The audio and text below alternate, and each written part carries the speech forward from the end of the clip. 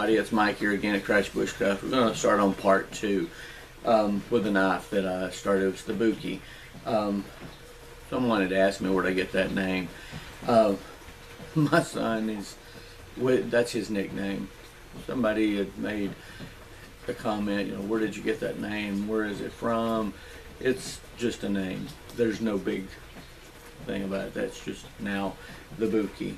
But anyway, I'm going to do some modifications on that. So if you'll hang tight, we'll get you and show you what I'm going to do. I'm going to kind of give it a little bit of a drop point just because I don't like that round edge up there. I was wanting to use it maybe if I wanted to get into something, but I just don't like that round edge. My personal preference. No reason not to leave it in, no reason to take it out other than my reason. So here's where I can get a complete grind with the belt that I have. The problem with it is if the belt was bigger and taller and longer and wider, I guess I could probably get on up into here and bring that around more.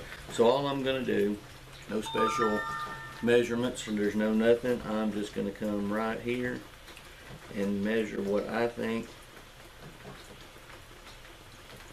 would give that knife a decent look after I wet it all down.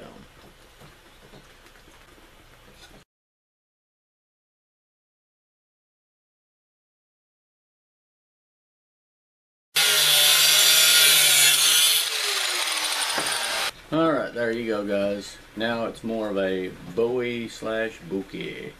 So now we'll go ahead and get that finished up, make it a little smoother edge on there.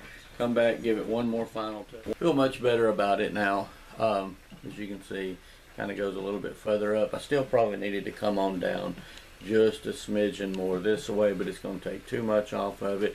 There's enough point there that if I had to get into it with a bear, I can get him right in there good. Yeah, I wouldn't. I'd probably just poop and hope he run from the smell. But anyway, that's not another story we're going to talk about. She already has a nice little edge on it. It's kind of got a good grind all the way up. So we're just going to take now, put her up. I mean, that's all that we can do to it other than the hardening back of it. I'm going to clean it up just a little, but I'm going to use some vinegar. I'm going to lay it down in it, let it sit there for a while, let the vinegar eat up inside of it and get some of that rust that was in it out of it so it doesn't continue to keep rusting. So we'll be back with that part. She's taking a bath. He has now decided that he needed a vinegar bath, so touche, it's in the bath. I'm going to let it sit in there for 20 minutes, 30 minutes, nothing major, because I do not want to take all of the bad finish out of it. I just want to kind of get it a little bit of the rust that was in it from the blade where it's been out for the blade, that size blade. I don't know. The guy that I got it from said that it was under a house for at least 25 years. So I don't know how old it is, but that's another story. That's after it's been setting for 20 minutes inside the vinegar.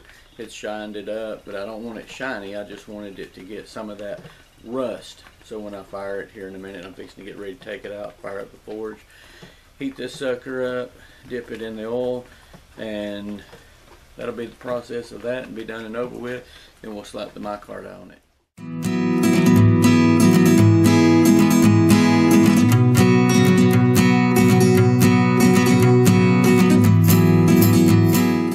Alright, let's do a little cleaning up on it, just a little bit, not a lot. I changed it over to a blue belt, which is a metal belt, so let's see what we can get here and just clean it up a little. I don't want to get it shiny. I'm not looking for the polished look. That's not what I want. It's a carbon steel blade knife.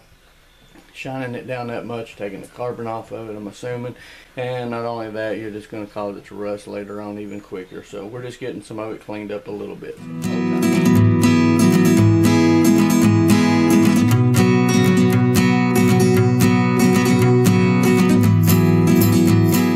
Alright, now that's about it. Now I have never blued a blade before. I'm going to soak this thing in some vinegar for about 2 hours. And we'll go into that part of this here. We'll make this part 2, just seeing what I've been doing with it, and you kind of get an idea. And then we'll go with part 3 with putting the bluing on it. Part 4 we'll put the handles on it, and it'll all be done this week. So have fun.